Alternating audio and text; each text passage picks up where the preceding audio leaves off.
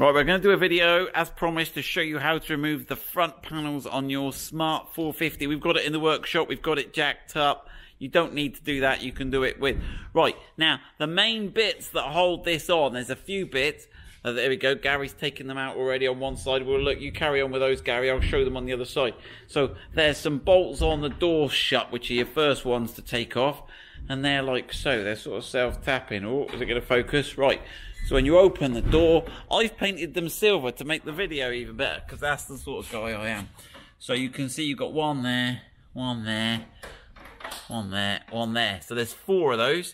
You've got 4 on that side, Gary? And they all look the same, do they? Yeah. They all look the same. Let's have a look.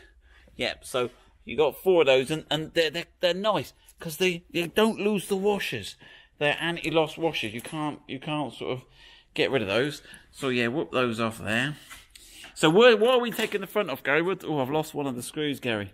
What are we taking the front off? Because we're going to bleed the brakes, but you don't need to worry about that. You need to take the front off to fill the brake reservoir up, to do lots of stuff. You can't actually. There is a little screw in here, and you can get in here and undo and do something. I can't remember what, but not a lot. So most of the time we work on it, we've worked out it's just taking the front off. I am now waffling. Right, the next things we've got to do is we've got to disconnect the side repeater. We've got to pull the wing out, but the aerial is also a pig, so we'll have a look at the aerial, and then we've got to do the grille. So let me just catch up with Gary, and I'll come back and join. Right, we've got to remove this panel, and there's a little screw in one of that little fix in there. It's a bit dark. There's a little screw just there. Alright, and we'll get that screw out there. Let's have a look at the fitting, Gary. So it's one of those 2-piece plastic rivets. So you've got to get the screw out, and then once you've got it out so far, you can pull that whole fitting out, and then you should be able to wrestle that out. How's that clipped on, Gary? It's not really, it's just clipped on the windscreen pillar there. There's a couple of clips, so you can prise that out, and what are all the bolts you've done so far, Gary, are Torx T25s, right? Yeah. So let me just have a look at that as well when that gets out. Now I think these fittings are different to the others, because I think these are a threaded rather than a self-tapper fitting. Yeah, so that's a different fitting to the 4 that go down, because see, that's got a proper thread on it, not a self-tapping thread. So they're different. Right, we've got to do the one on the other side. Right, that's that, well done. Right, now the other side gets a little more confusing, because you've got the... We're missing the screw. We're missing the screw, or we could pretend we'd taken it out earlier. So that's what you've got to prise it out, that channel. But you sort of got to fight the aerial. So you're going to have to sort of slide it up a bit, I reckon, Gary.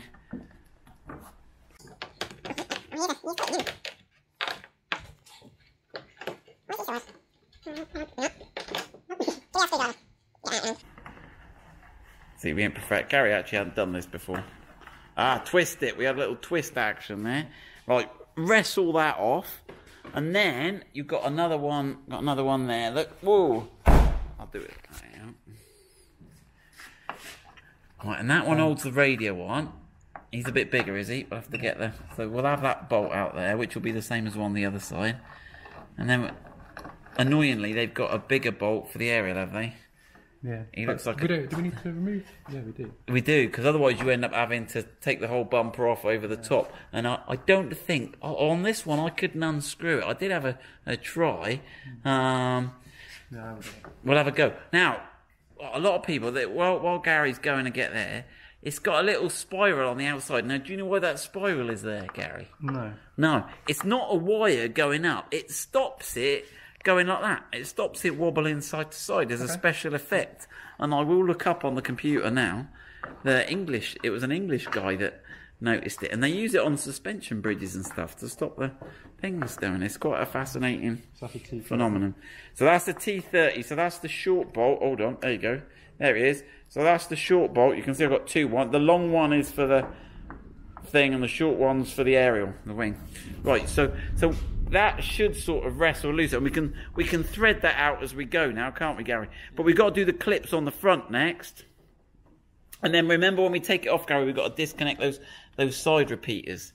I don't know if it's easier to take those out, or I think it's easier just to wrestle them as you're going. There is a connector in there you can take off, Gary, actually. Oh, there you go. He's wriggled it out. Yeah. And then you can unscrew that connector there.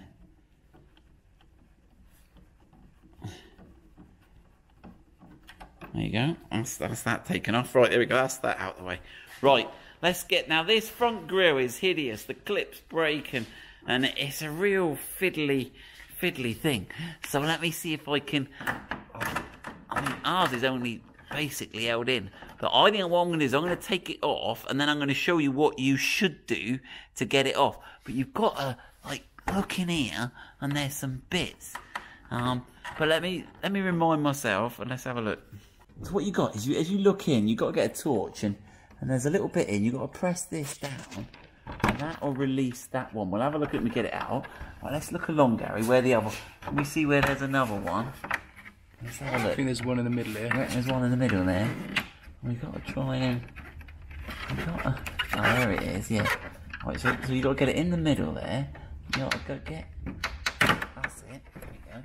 So we can start to see what we're looking. So you're trying to find this little ramp here and push that down so these two little pegs stand down.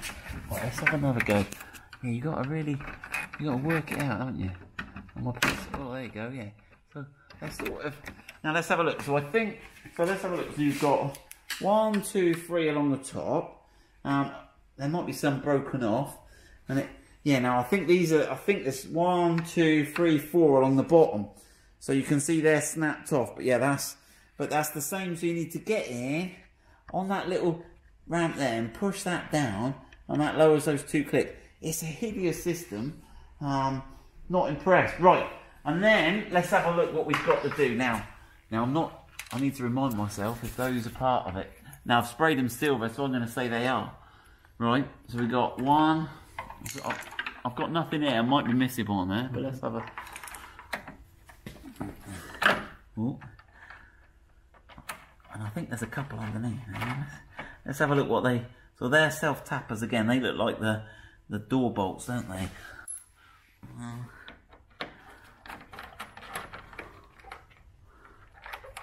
There.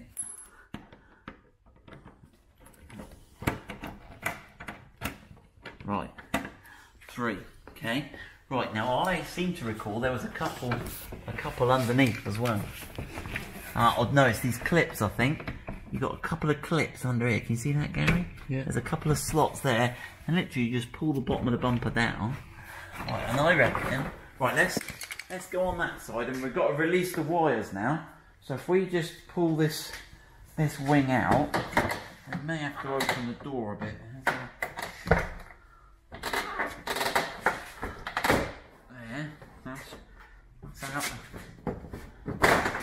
Right, now careful now, because what you've got, if you look here behind, is you've got this wire. It might be a bit dark. I'm going to twist that bulb holder, and that bulb holder comes out there. Have you got that, Gary? Yeah. Right, let's do that on the other side. I'm going to rest that, because when I get the other side off, it's all going to like tumble out. Can you do the honours on the door again for me, Gary?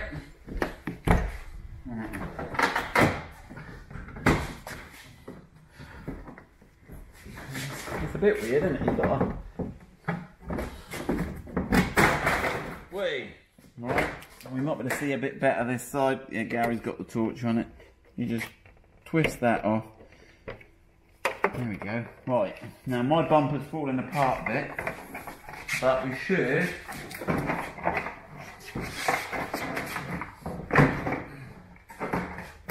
be able to remove the front, and that is the front bumper removed from the Smart car. Now we've got to find our brake fluid reservoir, but we'll leave you there. Good luck with that.